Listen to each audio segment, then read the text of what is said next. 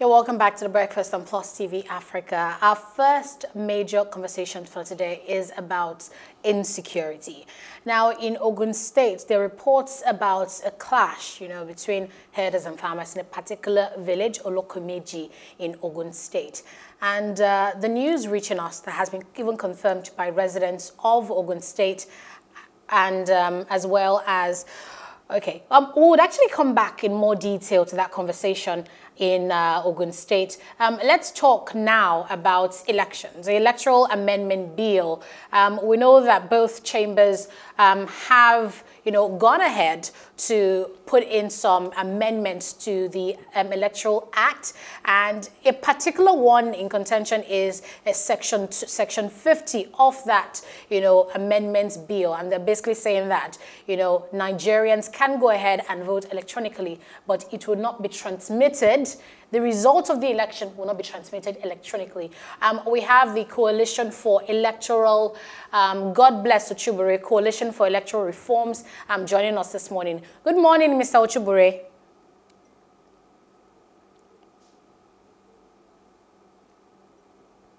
Can you hear us, Mr. Otubure? If you can hear us, can you unmute your mic? I can hear you. If you can hear me, I'm good. Fantastic. Good morning. Thanks for being here. Thank you for having me. Yeah. All right. So we're basically talking about this situation where, both chambers have inserted new provisions in this Electoral Act Amendment Bill saying people can vote electronically, but it will not be transmitted electronically. What message does that send you? They are not ready to move the country's democracy forward. Dr. Ahmed Lawan and Honorable Femi Gbajabiamila and most of the members of the House, the 9th National Assembly, are saying to Nigerians, we are not ready to move forward, and we're just going to remain where we are. But Nigerians are going to let them know that we're not going to remain where we are. It's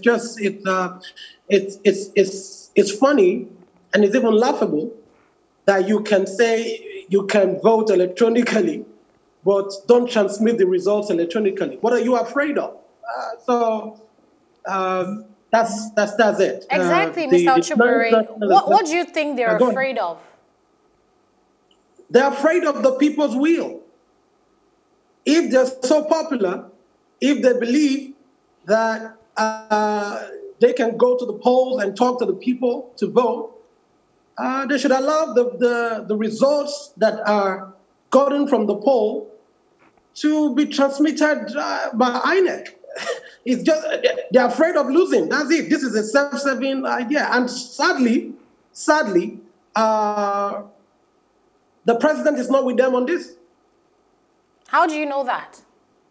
Yeah, because the president gave us his assurances. When he signed the Not Too Young to Run bill, he told us clearly that what he wants to do is to bequeath a credible electoral legacy for Nigeria, and it's on record. I'm not just saying. I'm not making this up. I'm saying it. Let us share this with everybody. President Muhammadu Buhari does not support what the Dr. Ahmed Lawan and Femi Gbajabiamila's, Honorable Femi Gbajabiamila's National Assembly is doing on this electoral bill, because the president wants to sign a bill that reflects the interest of the country, that moves our elections forward. So I'm saying it to them. I'm saying it to them now that they are not working with the president on this one.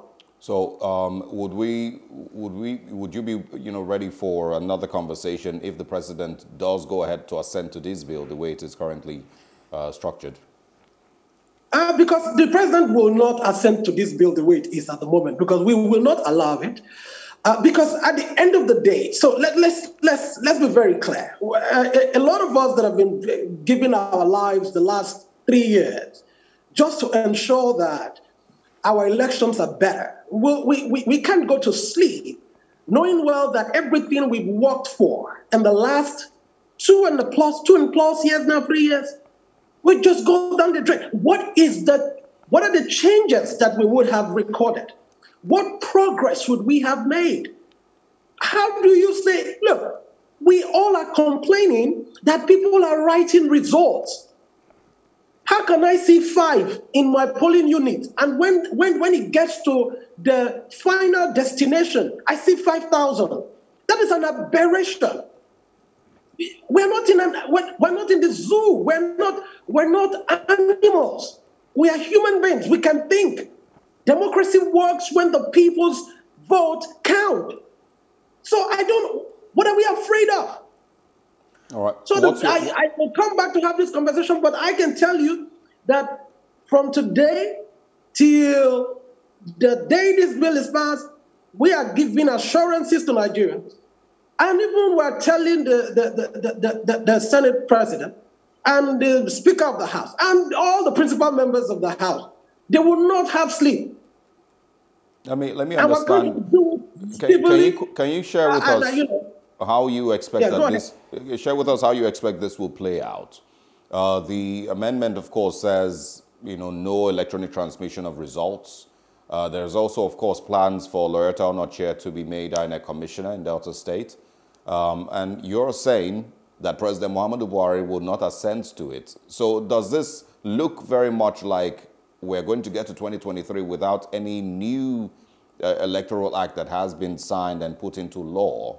And how do you expect that you can tackle or continue to challenge this to ensure that these things are changed before it is signed or assented? So the first thing we're doing is this. The House resumes their job this week from today. So we've lined up a series of activities that we will be using to engage members of the House. And we're going to do it democratically. There's no violence to anything we're doing or anything against the law. So when I say that the president will not sign this, it doesn't mean that the president will not sign an Electoral Amendment Act. What we're simply saying is this. It is an alteration of this section 50 subsection 2, which states that now the version that we have, that we all made contributions to in the harmonization stage and in the committee review session and the public hearing session, says that INEC is empowered to transmit results in the way that they chose. Yes. Right? The forged one, which now, we are now also going to give Dr. Ahmed Lawan and the Honorable Speaker, Femi Gbajabiamila, the benefit of the doubt. To say, well, you're accusing us, but we are not also supporting this other document that is circulating is a forged one. That's not what we want to give to Nigerians. So we will give them that opportunity.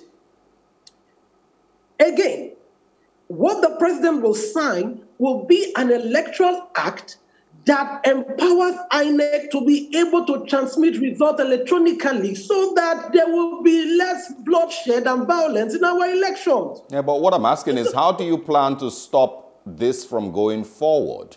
If the president decides that he likes this one, because this is the same presidency that has nominated Loretta Onochie as INEC commissioner, even with all the little details that should make her not even, a possible candidate for anything close to that. So how do you want or plan to prevent this from going forward? If the House says this is the one, this is not a forged one, this is the exact one that we're pushing forward to the presidency, what's the plan to stop that from going forward and being assented to? We're going to continue to engage them the way that democracy permits. And I need to say this.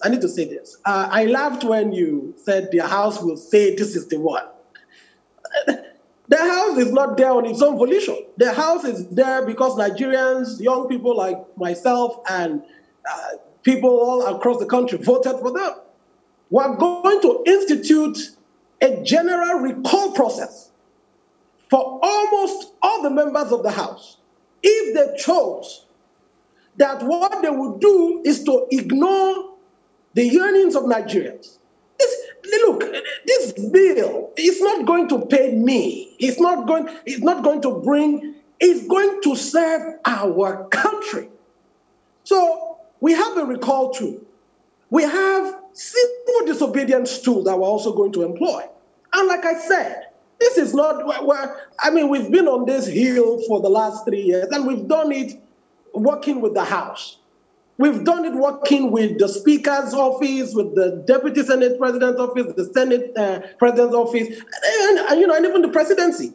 We believe in dialogue. We believe in engaging. What we're simply saying is this: Mr. President will not go back on his word that I will bequeath a credible electoral legacy for Nigerians. He promised us that. He can't deny it. It's on record. So if he goes ahead to say, I like this one, we're going to remind him that, sir, you cannot like this one because you gave us your word on another one. So the simple thing is this: they know that the president is not with them on this. I can tell you that for free. Okay. We are going to ensure that that house, the National Assembly that is the people's house, will see a lot of us this week. Okay, and we're going to do it civilly.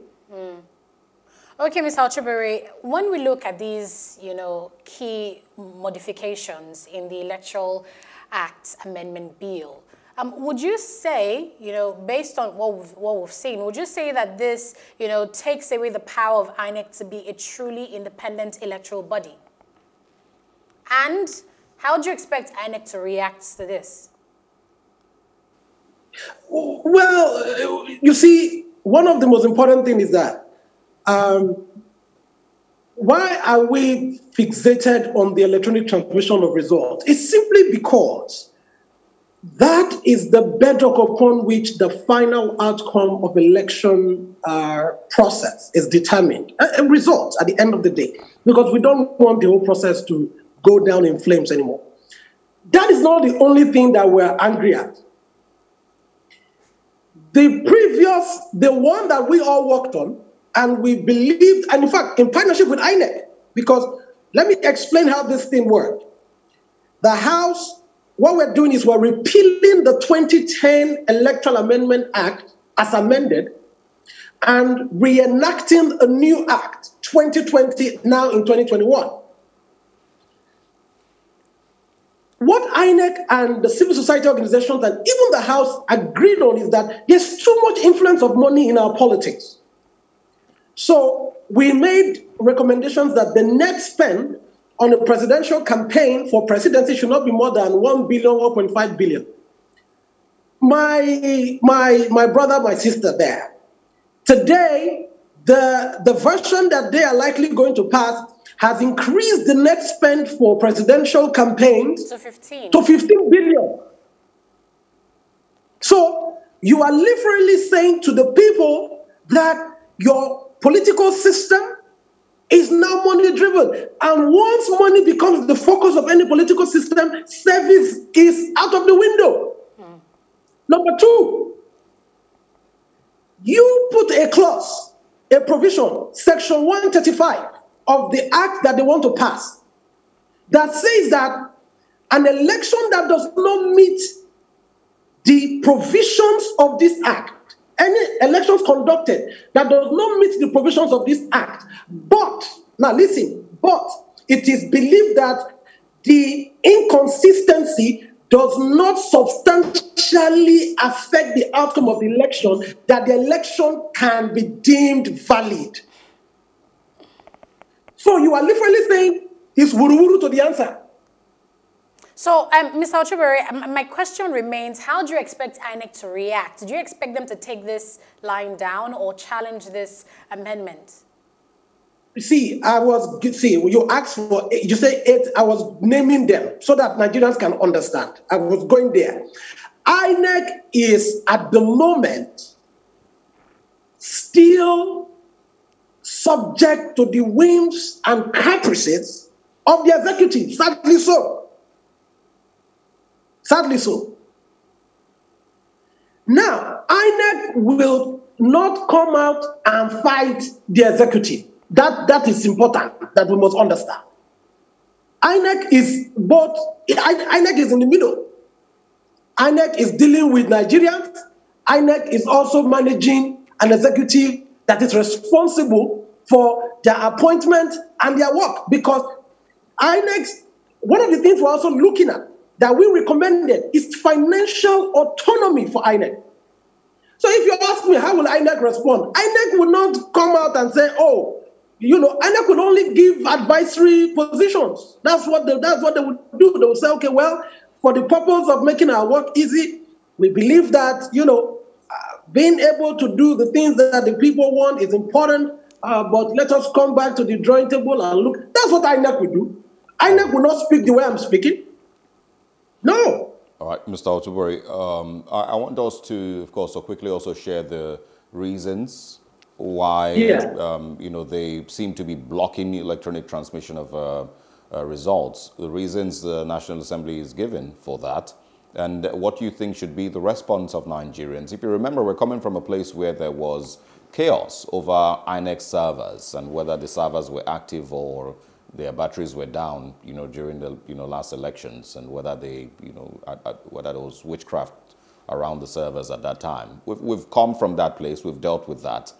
So what are the reasons that they're currently given for not allowing electronic transfer of results? And what do you think should be the response of Nigerians who seriously want that to be a part of the new act?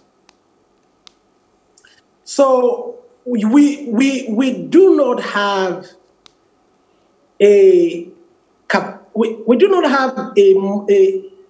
principal problem of the workability of transmitting results. What we have is a perceived fear of security breach or capacity. So the lawmakers who will tell you, oh, let's not transmit results electronically because it can be hacked, or no, you are not dealing with the issue. If we are saying, oh no, if we transmit results electronically to be hacked, let us design firewalls that guarantee that our elections can remain, that we can transmit. And let me even say this. What we initially were even asking for is that, just you see the way when we watch the US elections and how the results come in, and you can literally see the results from precinct. We, of course, will try to reconnect with him this morning to continue that conversation. It's mostly all about the importance of having freer and fairer elections in 2023 and seeing what the Nigerian electoral process looks like, going forward. For too long now, Nigerians have clamored and called for a better electoral process that, gives Nigerians the ability to vote in the very, very best of candidates. And, of course, a process that is almost, seamless. It will be, and I feel, from the reactions that I've seen, to this, very, very heartbreaking that, from the last elections when the president had said, oh, it was too early or it was too close to the elections and so they couldn't approve an amendment at that time. Eventually, this will be what would be, approved or assented to. We'll figure it out. Exactly. And what Mr. Otubure, was saying, basically trying to make comparison. When you, take a look at elections in places like the US, you're even watching it on TV, seeing how the results and how people are voting. You're seeing that live. So really understandable why these questions must be asked. Mr. Otubure, are you there? I'm back. I think I'm back. If you can hear me, I think I'm back. Yes, we can. Go ahead, please. So I was saying that what INEC has tried to do is to take pictures of the final results that they sort of just show to everybody, and then they send it through the value chain of the results collation process. Now, even if we're not doing manual, transmission of the results from polling units and what have you, what INEC is able to do is to say the final result from the polling unit, have been taken. And let me say this. Though INEC is doing that, the 2010 Act that we're using to run our elections right now does not recognize that process in court. So it is not a legally backed process. What we are saying is make that process legally binding so that it is tenable in court as evidence. Look, we were all in this country. We saw what happened with the Bayelsa case. We saw what happened in Imo. we've seen, look, are we not tired of just staying in one place? Was there, can you remember the Edo State elections and how that ran? Was there any electronic transfer of results for Edo State elections? So what happened was that there were pictures taken of the from is it from EC8 now? I'm mumbling this. The numbers are jamming in my head, and I'm trying to get it. So this is it. It's like let me get something now. So this is the form. Let's say this is the form, right? Yeah. Let's say this is the form. Now at the end of voting, every polling unit, what you find is APC 300, PDP 200, YPP 300, whatever. That is what the polling officer, the PO, shows to everybody and signed by party agents, right? So we all look at that and say, this is what was gotten from this polling unit. Yes. What we are simply asking is, let these results, right, be transmitted electronically to INEC such that let's not wait until this thing gets to the final collation center and it changes. And let's be clear, we're not doing this thing to favor a political party. APC can be a victim of not transmitting results electronically. YPP can be a victim. So I wonder why some people think that because they are in power today, then it favors them for us to manually continue to transmit our results. Okay, Mr. Otubure. So what they did in Edo State was to take a picture of that form. Okay. For the purpose of evidence. But that evidence is still not tenable in court because the Electoral Act does not recognize it. Okay, so Mr. Otubure, we have a situation now where these modifications were seen, saying that online elections, voting should not be transmitted electronically. So do you then think that it's likely for people to now vote online and that will be declared unfit for use after the elections? And if that's done, I mean, what's the way forward? You see, for me, I just think it is a big problem because the infrastructure to enable people vote online, I don't know if INEC has that kind of infrastructure built at the moment, because even in the US, people don't vote online. You have to either mail in ballot or you go to a polling unit and vote. The only country at the moment that we've seen that people can vote online is Estonia, a very small country, and they're a highly tech-developed country. So if you, look, I think it is just a matter of trying to be smart, but not really smart, right? Because at the end of the day, what has happened is that we are trying to self-preserve ourselves and cut our necks at the same time. That's what the House is deliberately trying to do to themselves. But Nigerians will not agree. All right. We'll see how this plays out. Like you said, you will, of course, be on your feet and ensure that this doesn't get to be assented to. And we would continue to follow through to see where this leads. Please. We have, and I'm saying it. Please show the president this statement. President Buhari, these people are trying to mess you up. We have a different agreement on this state, sir. Your Excellency, sir, you promised us when you signed the Not Too Young to Run bill that you are going to bequeath a good electoral legacy. And we agreed. The House is planning to do another thing that we did not agree, sir. Please, sir. Would it be important for you to actually hear the president make these statements, and not just the president? Understand what I'm saying? Yeah, I understand that he did. There's also a lot of things that were said in 2014 before the elections. Also, a lot of things that were said in 2019 before the elections. Also, so he did.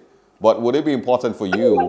But on this case, I am just saying that what the president promised us I'm not referring to other things now. The other things that are troubling the country, there are a lot. We have on this one, the president is clear. I want to bequeath a good electoral legacy.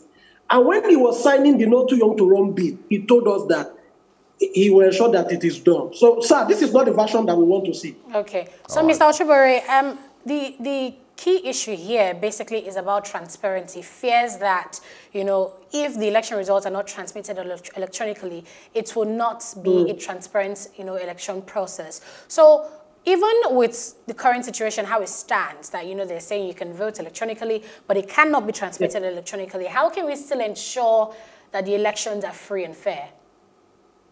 Well, you see, for us, the bedrock upon which...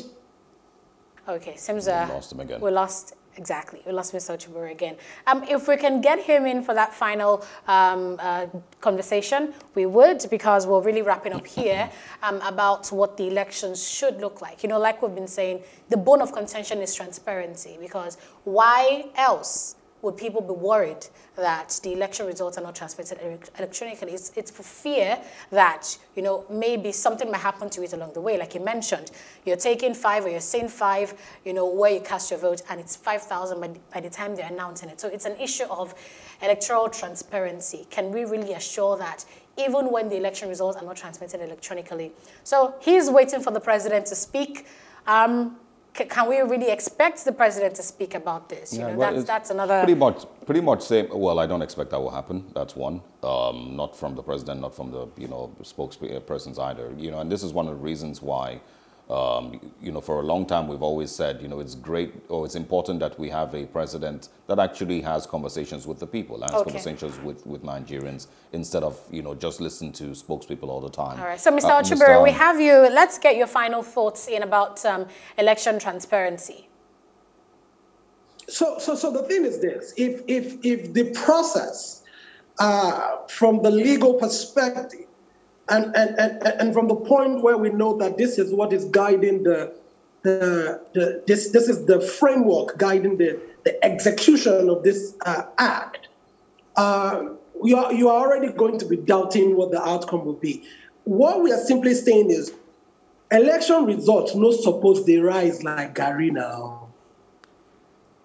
It's simple. That's just all. I can't vote in my Tama, and when it gets to INEC headquarters, it changes. It's not done. We're not animals. We're people who went to school.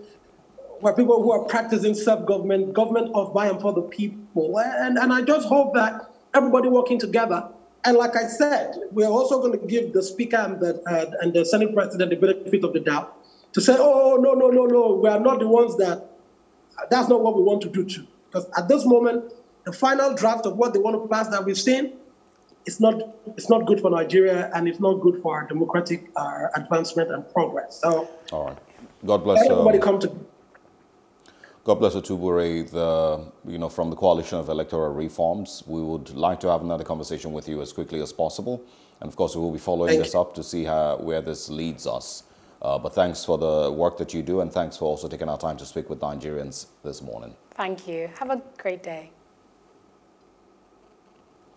All right. We're moving away from the electoral conversation now to Ogun State, where there seems to be chaos brewing between farmers and herders. Of course, we spoke earlier about this, the anti-open grazing law, and of course, the need to maintain peace and security across states in Nigeria. So we'll talk about that next with an indigene of that community, and of course, a representative of Macban. That comes up right after the short break.